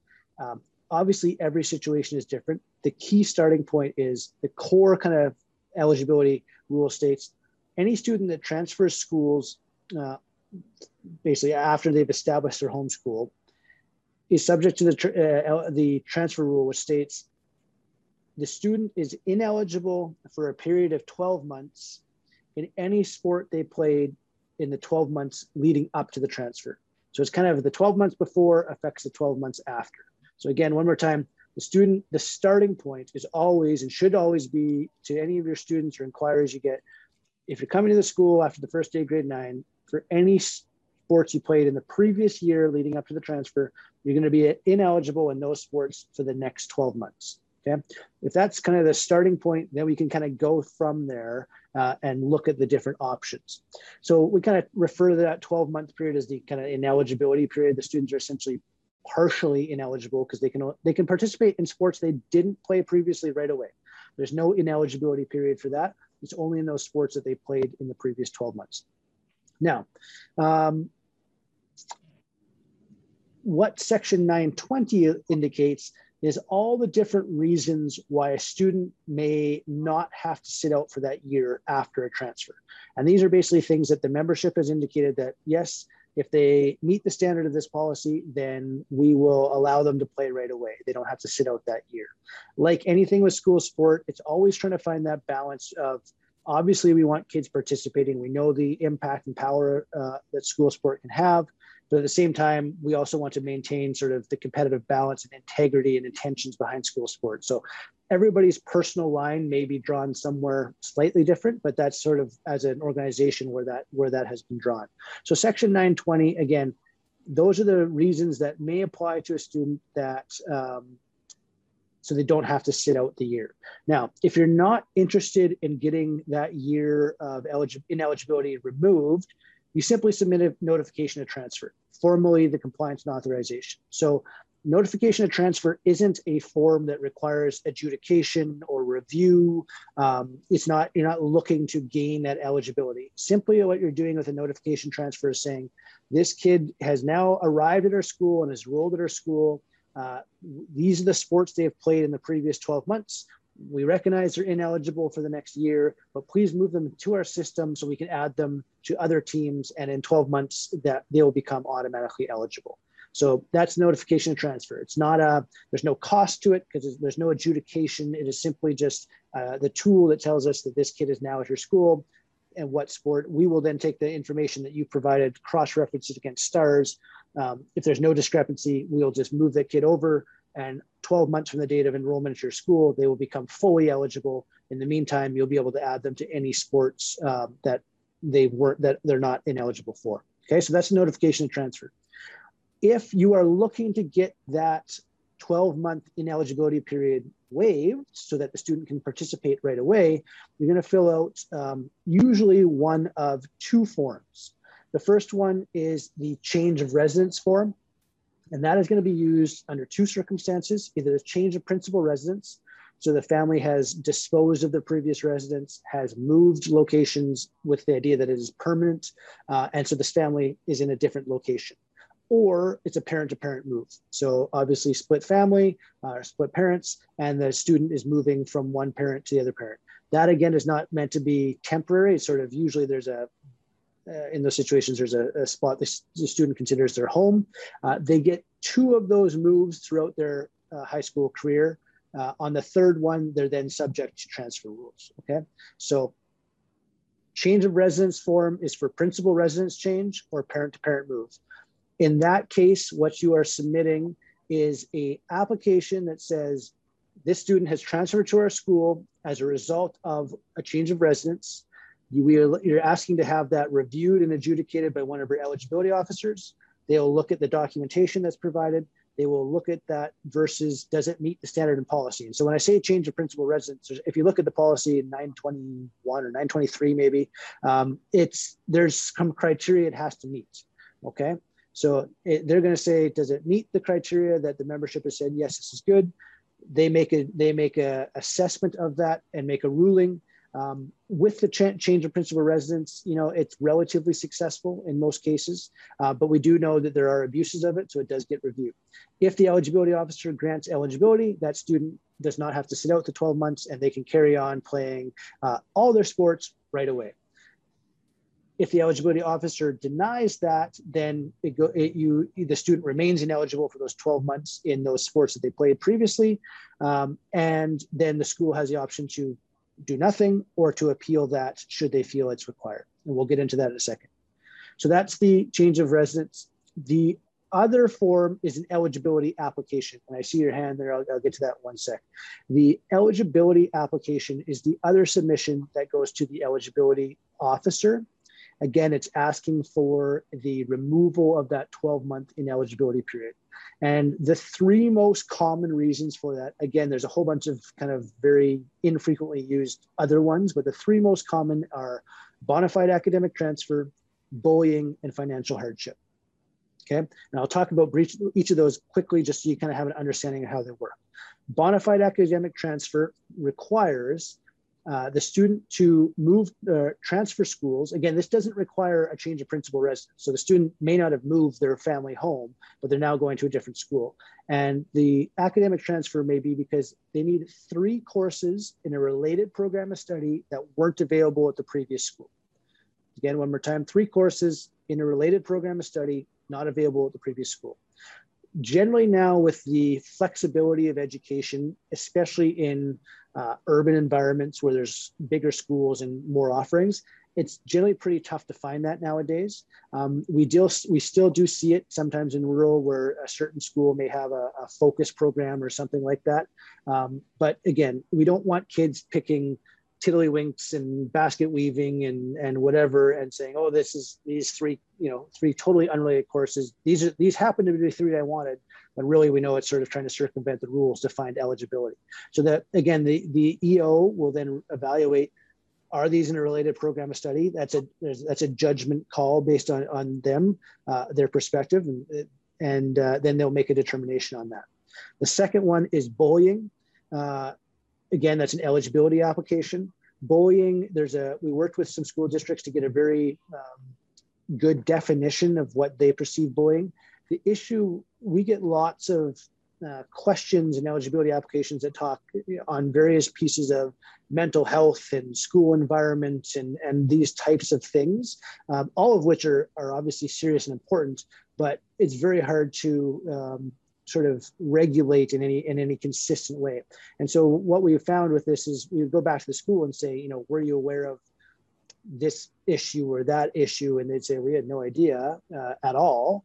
And then we'd ask the family, like, give us some more information, and there's nothing there. And so it made it very difficult. So what we have asked now is that in the policy, it says there's a very clear definition, it's a repeated behavior. And most importantly is the school, the sending school, the school the student is leaving has to have been aware of the issue, have tried to deal with the issue, and felt that after, an attempt by administration, counselors, teachers, etc., that, the student just was having a tough time and it's time for a relocation. So the school has to be involved in that process prior to the transfer, okay? And so that's where it's important. We just don't want kids sort of using that as a way to sort of just jump. Now, there are some cases where if the kid is seeing professional help, perhaps outside of the school, if it's a psychologist, psychiatrist, that is sometimes considered. Because sometimes, if it's a delicate situation, they don't want the school to necessarily be aware of it. But if it's bullying, there needs to be those demonstrated behaviors. The school has to be aware of it. And the school has to feel that, yeah, we are aware. We tried to do something about it. Wasn't successful. Probably best this kid goes somewhere else and gets a fresh start. Okay. And then the last one is financial hardship. Financial hardship, again, eligibility application. This is the key here in this policy is it's an unforeseen or unexpected change in the financial situation. Most commonly, this is, hey, mom or dad lost their job. My brother ended up, unfortunately, sometimes it's my brother got cancer and we have to do this experimental whatever. Grandpa passed away and grandma had to move in with us and we had to move, like those types of things where, you really can't foresee these things happening. And then all of a sudden they change the financial dynamic or picture of the family. And really, we had one a couple of years ago. I always use an example of family had a student in school and their older sibling, they sent to university on the Eastern Seaboard, I don't know exactly where, but then they flew the university student back 7 times during the year. And then they tried to say that was a unexpected financial hardship. Going, well, the EO kind of looked at it and said, well, you chose to send your kid to school there. And then obviously that should be a relatively expected expense for that kid to come back from time to time. And so that one was denied because that's not an unexpected expense. So it kind of, hopefully that provides a little bit of clarity around sort of, when to use those. Okay.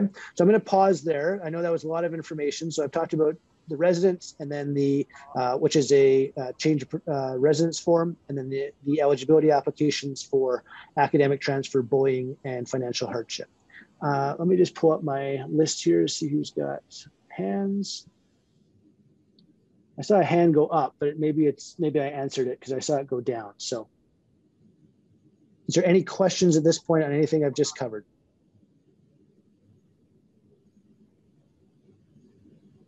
Okay. Jump in if there is. I'm going to keep going. Homeschool, transfer, submitting paperwork. I've got all that. Okay, so now those are sort of the core rules. I'm going to talk about 2 COVID-related changes for this year, and hopefully, assuming we get through this year unscathed, this will be a one and done, and these will be removed next year. The first one is 6 years, so every student gets 5 years of eligibility. As you know, as Karen mentioned, grade 8 clock starts, carry on. We do have a 6-year policy where if a student misses a significant piece of their academic experience, not just sporting, it's not usually just sort of like a minor injury, but if they miss, if it's something serious and they miss part of the grade 11 or 12 year from an entire academic standpoint, they can apply for a 6-year. That's the normal rule. And that's still in place. For this year only, due to COVID, kids that are in their 6-year of eligibility who have not graduated, have enrolled in school and meet all the other eligibility guidelines. So they still have to be age eligible, they still have to be in the minimum number of classes, etc. But if they haven't graduated, so it can't be a choice of a kid who's basically graduated and then says, well, I might want to come back for a semester and really they're there to play football or whatever it might be. But if they haven't truly graduated, they can apply for a 6-year, which can be granted, okay? So that's just for this year. And then the second one is around transfers. And this is where it gets a little bit complicated. So I'll try and do my best here to explain it as cleanly as I can. Just bear with me for 1 second here. Okay.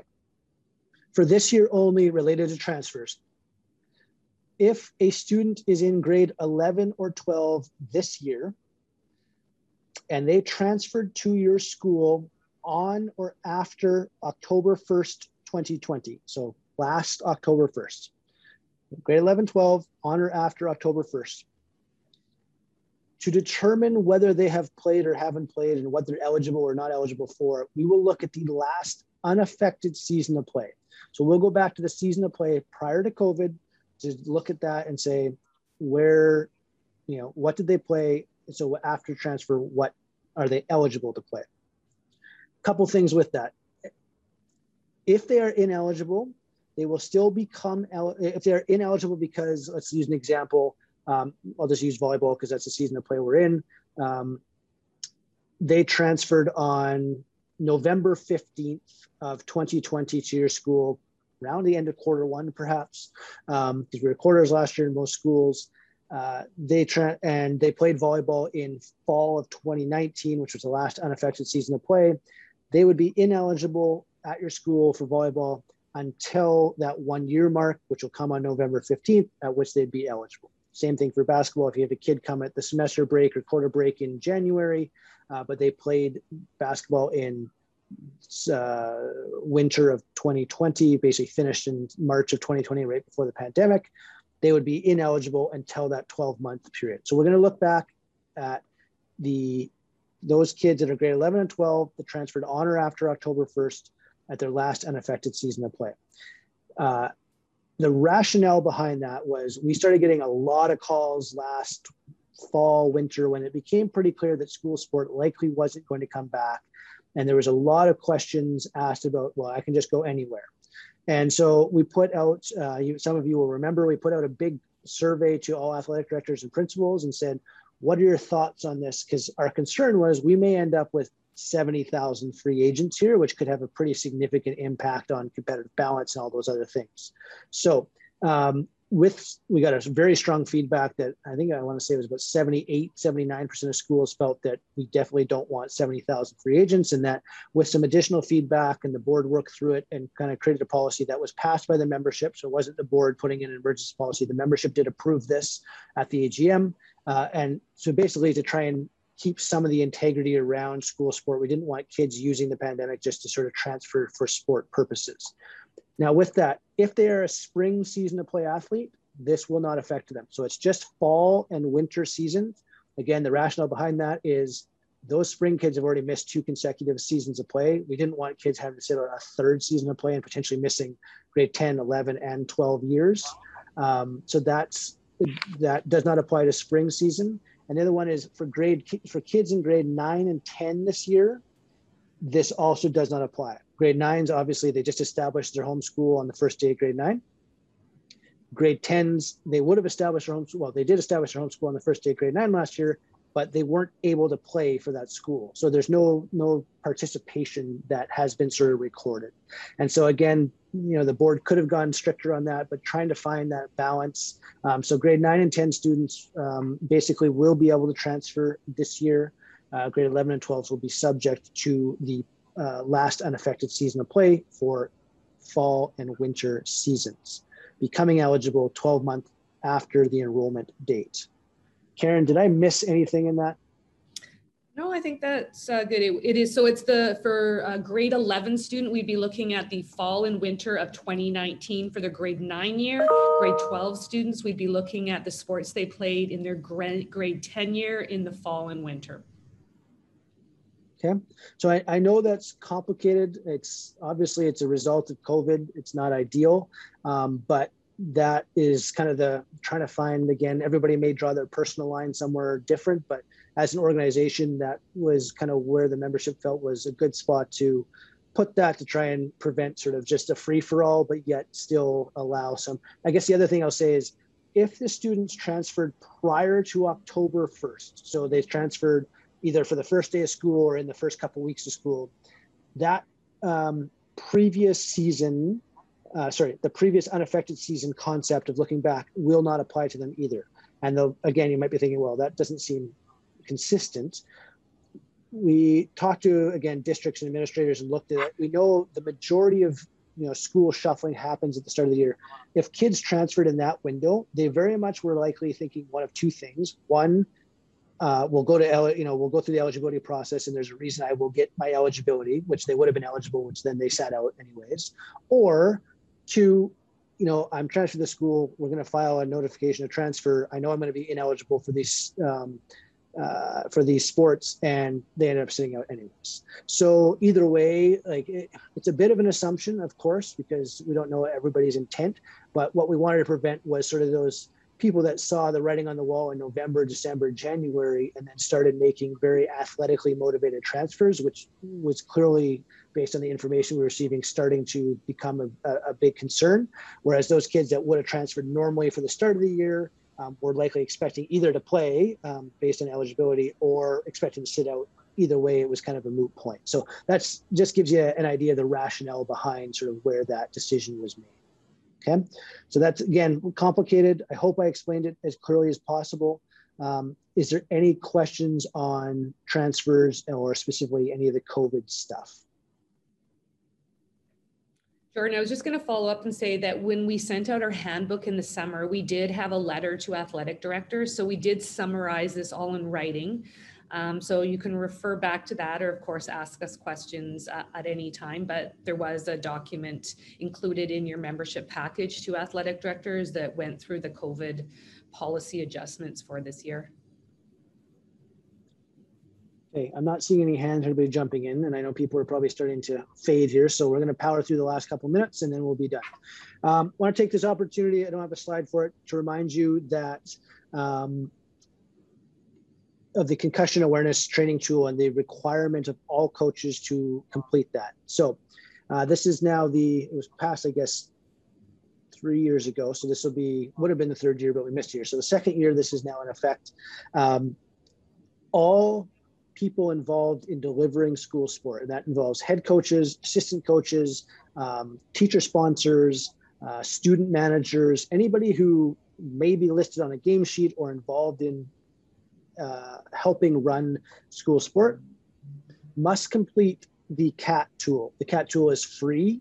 CAT is C-A-T-T. It stands for Concussion Awareness Training Tool. It is a program that is managed by the BC Children's Hospital and the BC Injury Prevention Unit. It is one of the 3 approved concussion resources in Canada by Parachute Canada. And so we're lucky to have it here in our backyard.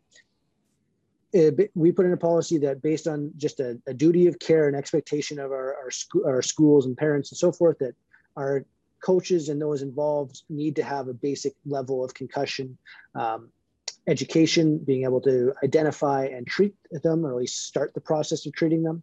And so that course is mandatory for anybody before any interaction with student athletes. So before tryouts or open gyms or anything like that, they need to have that completed.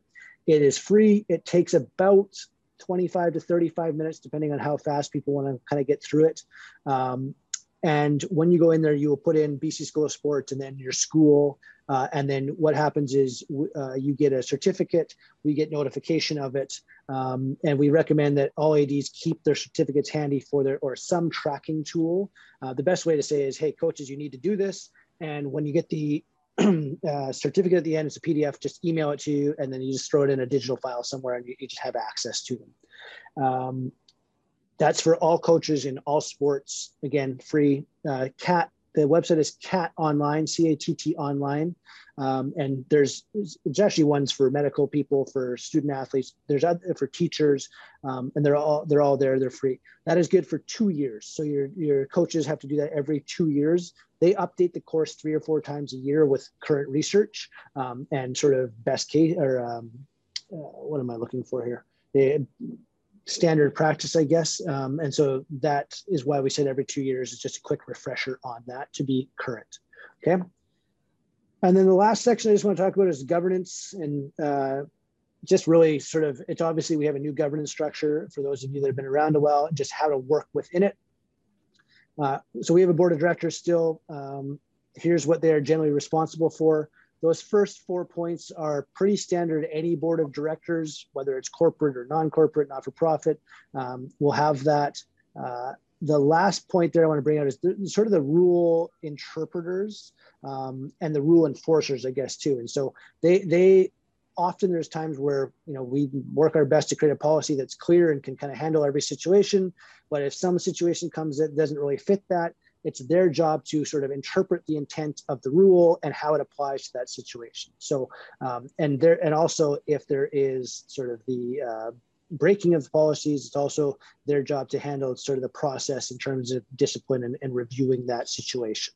So the rule interpreters and rule enforcers, they meet 8 times a year, 4 in person, 4 virtual. We actually have our first in-person meeting of the year on Monday. So there's 9 members. I'm not going to go through all this in great detail, but there's a diversity there, small schools, big schools, rural.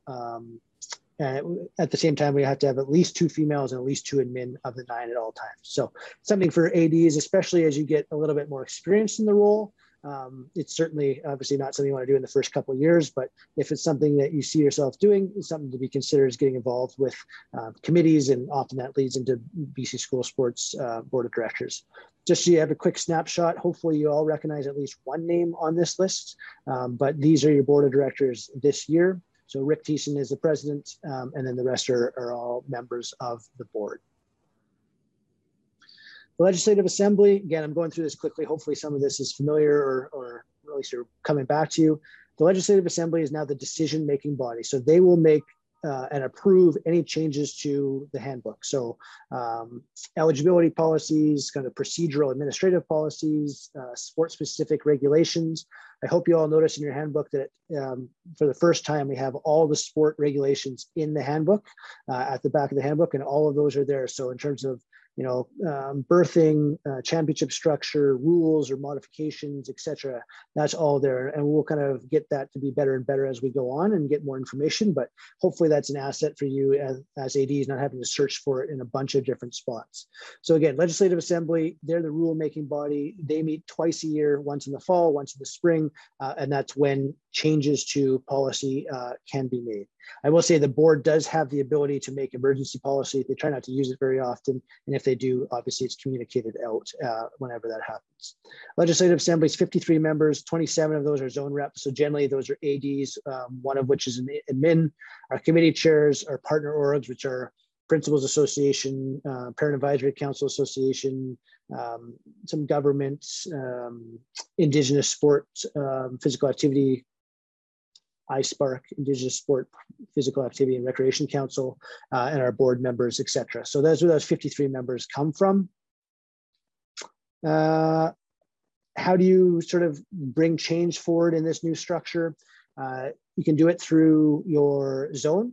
So you can bring, as a member school, bring stuff up to your zone and say, hey, discuss it with your zone. And if your zone is in support of, they can then bring it forward for discussion for the Legislative Assembly.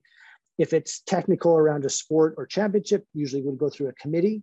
So we've got committees that look both at championships and the sport rules, so through the appropriate committee, or you can actually bring it through us here and we would bring it through the board and do it that way. So there's lots of opportunities. It's always a good idea if you have an idea or a thought to give us a call and just say, hey, like, have you thought about this? We'll say, hey, that's a great idea. We haven't. Here's how we can maybe look at that. Or in some cases, we've explored it, or there's other reasons why it may or may not be a great idea. But certainly give us a call and we can sort of walk through that and go from there.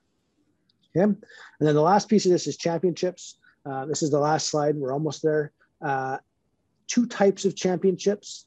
And these, again, are your championships. It's important that we recognize that this is the biggest celebration of school sport we have, and it's important that our member schools sort of take on that. When you think about it, we've got roughly 40 events every year, and we've got over 400 schools.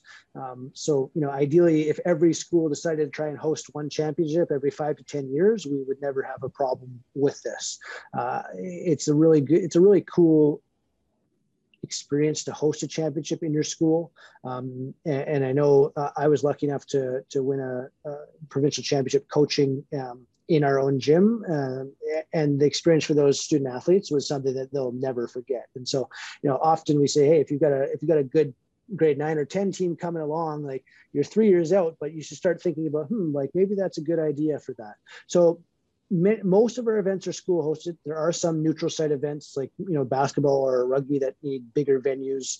But there was a document that was put out, and I will go to it very briefly here, that kind of says, here's where, I won't go to it because we're over time and I'm going to wrap up, but you would have received it. It's also on our news page and in the newsletter that lists the championships that are available. Some of them have since been filled, the urgent ones, but there's still lots of championships. And the way the structure will work in the way this process will work in the new structure is, it's roughly 18 months ahead of the championship that bid will be due and be evaluated by the Legislative Assembly.